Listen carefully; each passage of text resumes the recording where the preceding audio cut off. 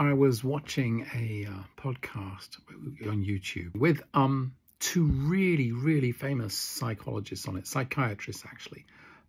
Professor Marvin Goldfried from Stony Brook University, one of the first people who really involved in developing CBT back in the 80s, continued to study. And then also Dr. Alan Francis, who is probably kind of one of the most famous psychiatrists in the United States. He's sort of the dean of American psychiatry. He helped write the DSM-4, the Diagnostic and Statistical Manual of Psychiatric Disorders.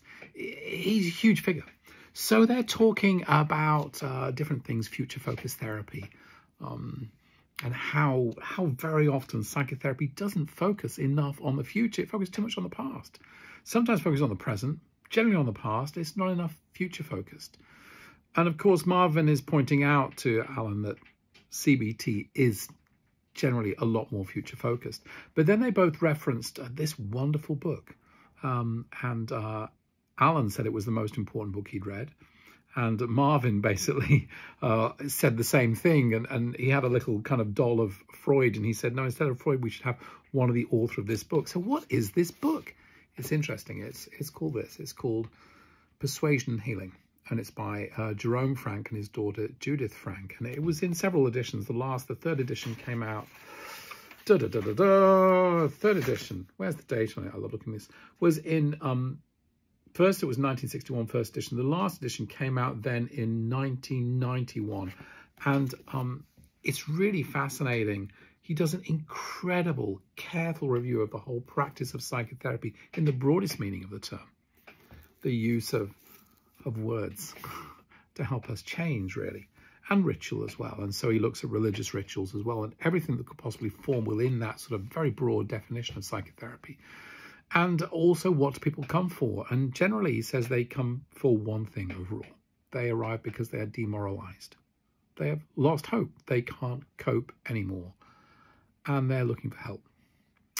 And that, therefore, the purpose of psychotherapy fundamentally is a kind of remoralization, filling people with hope, courage, the potential to live their lives and handle things. And in a very interesting chapter, chapter 3, he says that really the domain of psychotherapy is rhetoric. What is rhetoric? Rhetoric is the study of how to give a powerful speech that moves hearts and minds and changes behavior. And he's saying essentially across everything, the practice of psychotherapy is more akin to rhetoric than anything else, than science or anything like that. That's a really provocative idea. And this is coming from somebody incredibly well studied. And remember now, kind of the head of American psychiatry said this is the most important book you read. So that's a really fascinating idea. And it's particularly fascinating for us in the area of hypnosis and hypnotherapy. Why is that? Because hypnotherapy is about, though we're not shouting a big speech there, we are guiding people with our words into very powerful emotional evocative experiences that change them. And that when you look at the way we construct language in hypnosis, that the construction of hypnotic suggestions, there are certain sort of guidelines or rules that we have. You know, it needs to be always positive in the present tense, repeated.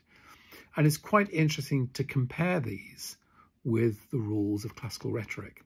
And indeed, the person who founded the college, who was my tutor for a long time and who I studied with, and then I took over our college from, Donald Robertson, wrote a paper all about this, the comparison between the guidelines for hypnotic suggestions and classical rhetoric. And it's so interesting then to come around and find this incredible piece of very informed writing from Jerome Frank and his daughter, saying that that is the domain of psychotherapy, rhetoric.